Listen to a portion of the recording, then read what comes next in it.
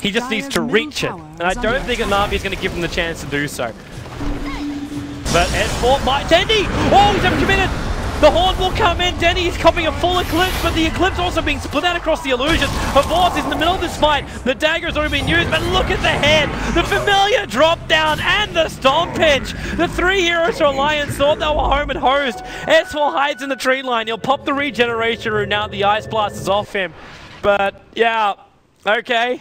I mean, Dendy jumping in and finding nobody was questionable. He died for it, but hey, his team was just so much stronger.